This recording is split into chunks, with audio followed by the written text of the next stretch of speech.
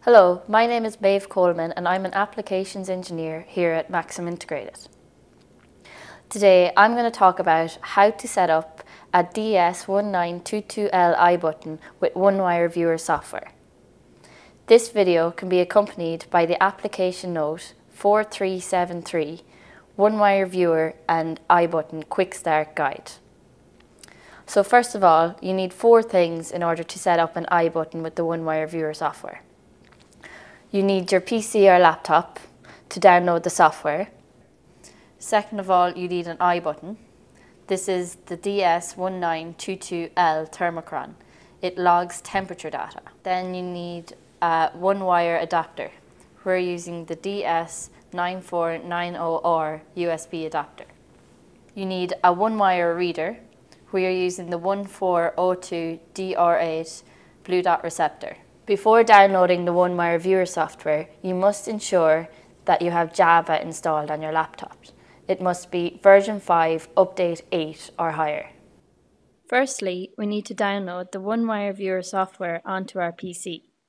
Additional software drivers are also required to allow the PC to communicate with the adapter. Luckily for us, the one-wire viewer and one-wire drivers are bundled together and available for free download on the Maxim website.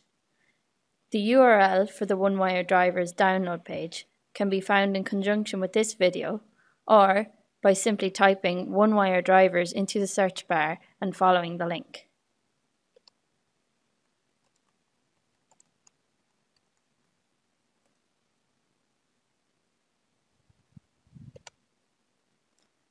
From here, we will click to go to download page. We must now choose the relevant operating system and file for our PC. My computer is Windows 10 and 64-bit.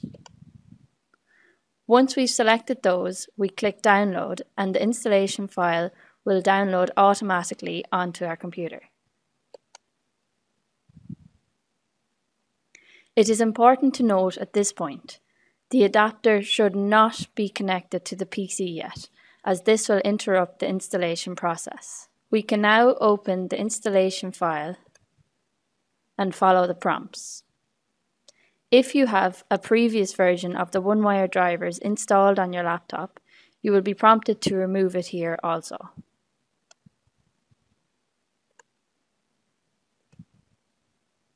It is important to make note of the file directory where the one-wire drivers will be installed.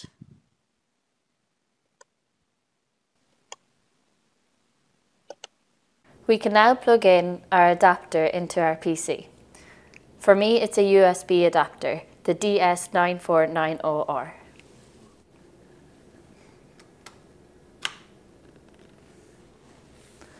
Once you have the adapter plugged in, you must follow the Microsoft Hardware Wizard instructions to complete the plug and play section of the installation.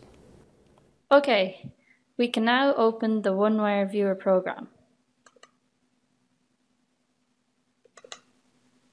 We can now plug in the reader and iButton into the adapter. This is the DS1402 DR8 and it has 2 blue dots, which mean we can use 2 iButtons or 1. When putting the iButton into the blue dot receptor, you must hear an audible click to know that it's in place. We can now connect the RJ11 connector into the adapter. We have now set up the one-wire viewer. Here we can see the software has picked up the DS1922L, that it has been connected and it's ready to use.